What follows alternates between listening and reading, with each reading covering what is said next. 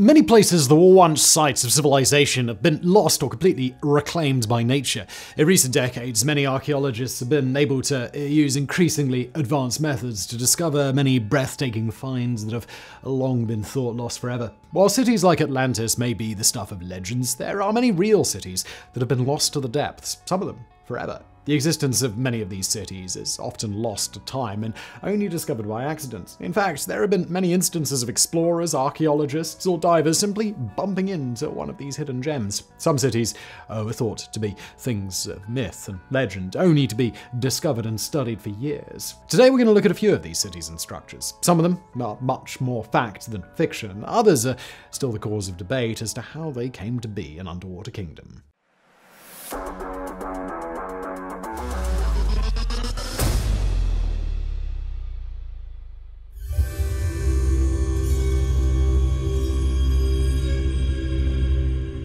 China's great city of Shicheng is our first city that rests underwater. As you'll find, there's a common theme of necessary sacrifices in underwater cities, where governments have to flood regions for one purpose or another. This came in 1959 for Shicheng, which was flooded during a period of industrialization for the Chinese government. This flooding was an effort to create more hydroelectricity for China's growing industrial needs. The flooding project saw the relocation of 300,000 people from this area to make it safe to flood.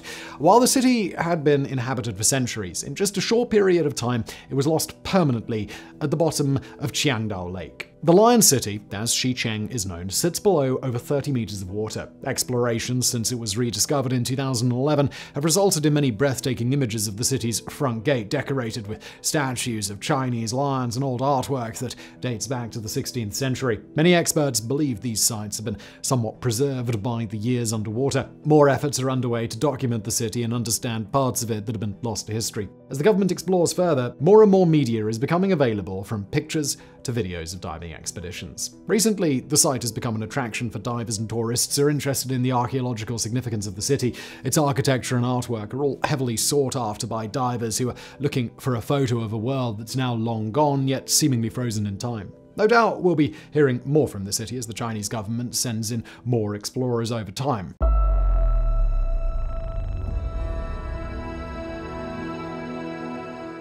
The history of its monumental library and influence on geopolitics is well known across the world. The city's lighthouse, standing at over 100 meters high, is considered one of the 7 wonders of the ancient world.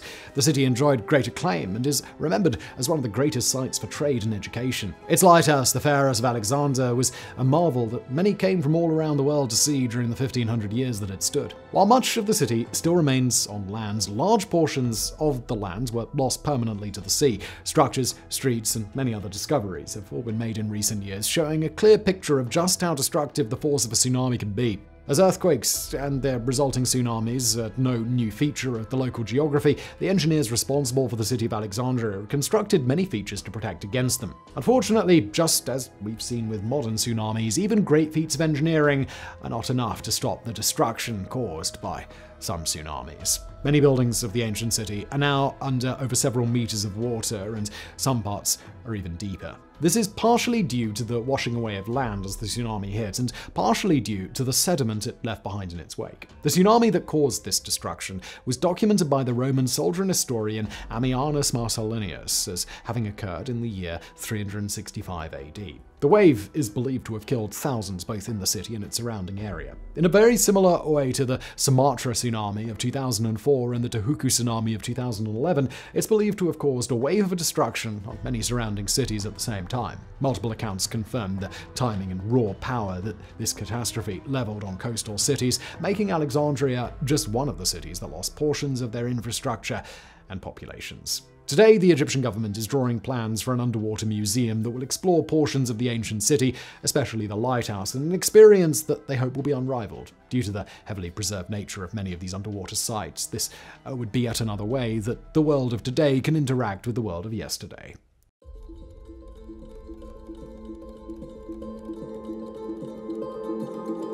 This red sandstone structure can be found in the Mansagar Lake in Jaipur, India. This palace dates back to the 1700s, when it's believed to have been built as a hunting lodge by Maharaja Sarwe Pratap Singh. The 5-floored structure sits in the middle of the lake, with 4 of its magnificent floors underwater. While it was never intended to be submerged this way, it was once again the result of a nearby dam being constructed between nearby mountains. The resulting water led to the palace losing all but its top floor to the water.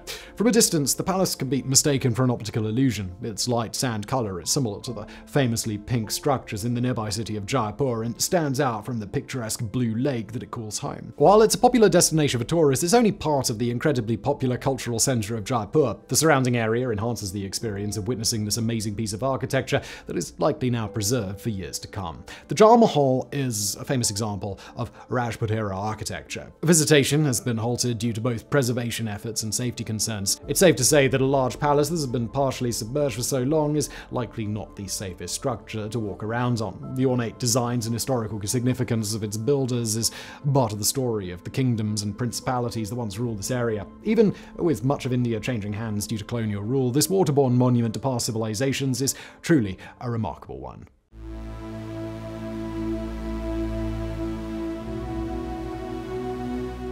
Over the course of history, many myths and legends have intermixed with facts and historical evidence to create narratives that lie somewhere in between.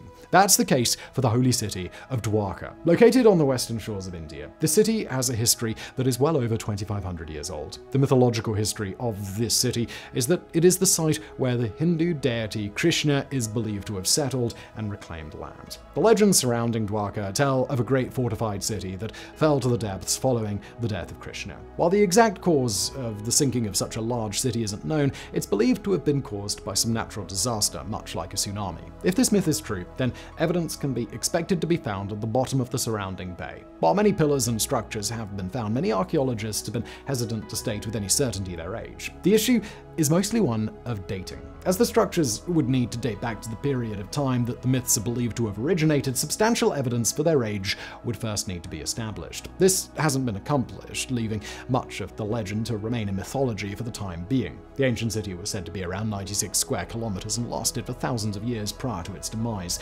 Many archaeological findings prove that it was a place of trade that had roots established with several kingdoms. It is believed to have had great walls and temples, many of which would have resembled the temples found in the area today. All of these great structures would have been lost when Krishna died and left his mortal body. Many similar cases of myth turning out to be true have been found all over the world. Many are hopeful that they will one day prove the existence of Krishna's great city and the legend that its massive fortifications fell into the depths of the sea. But for now, there are still many beautiful structures that can be found in the area surrounding Dwarka. All that we know is that there were, in fact, great cities in this area, and that many of their structures now rest at the bottom of the Arabian Sea.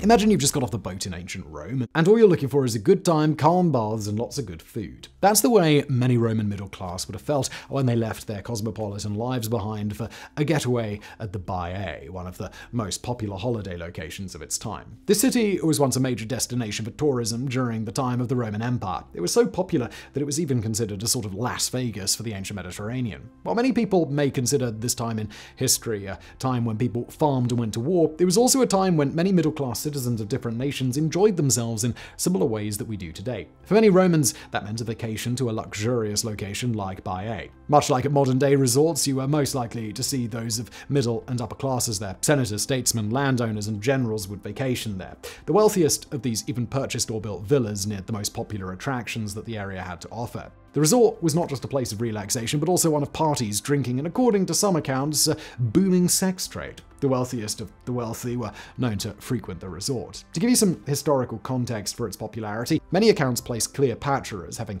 been on vacation at Baiae all the way from her home in Alexandria when Julius Caesar was assassinated in Rome. Much like Rome wasn't built in a day, the fate of Baiae wasn't decided in one either. Over the years, it suffered from a number of different problems. Towards the end of the Roman Empire, it was raided many times by different groups throughout the 8th century, and as a result, it was abandoned as a tourist destination. This was long after the fall of the Roman Empire, and was the final straw that left the town mostly empty. In a great bit of irony, the very volcanic activity that made it into one of the most popular hot bath locations in the empire would also contribute to its demise. Years of volcanic activity, including earthquakes, caused the city to sink into the sea over time.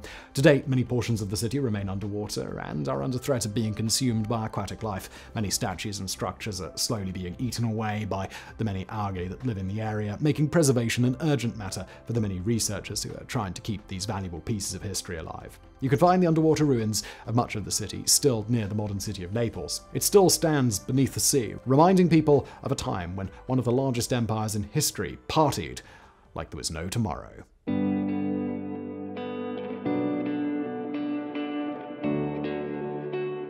Whether or not this structure belonged to some ancient civilization or not is a matter of mystery. This is the case for the Yonaguni Monument, a large structure that has been the cause of debate in archaeological communities. This underwater rock formation lies just off the coast of Yonaguni Island, just south of Okinawa and to the northeast of Taiwan. The formation consists of a series of shapes that appear to be descending in a terraced manner, almost as if they were carved that way. What makes this entry unique is its historical ambiguity. Most researchers seem to agree that the popularity of Yonaguni is more in the mythology surrounding it than any real evidence that it was a man-made structure. In the early years AD, there wasn't much in the way of written history from this area of the world. While many Chinese documents speak of trade with nations to the south of Japan, historians are unsure exactly what some of these references are related to. As is the case with long eras of undocumented history, there are a few areas of the region that have now become a thing of legend. Much like King Arthur's Avalon, the Kingdom of Yamatai has elements of its culture and impact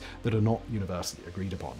While most believe there was a civilization on the island at some point, many others also believe an ancient civilization isn't the only explanation for this monolithic structure that sits off the coast. The difficulty is that there is simply no proof for the existence of a settlement or a kingdom in this area. Many pseudo-archaeologists have spread stories about their theories concerning this site, but have done so in many cases with very little evidence to back up their claims. Authorities on the subject point out that for every explanation that paints Yonaguni as a remaining structure from Yamatai, there is an equally plausible explanation for the many shapes that appear to be cut into its monolithic structure. The issue is really in that there's no solid evidence there was ever a civilization in this area to begin with. If anything, Yonaguni is a great example of how often archaeologists have to be careful of allowing the excitement of the search to cause them to make conclusions without evidence. It's a beautiful rock formation, nonetheless, one that has attracted many divers to come and make sense of its existence for themselves.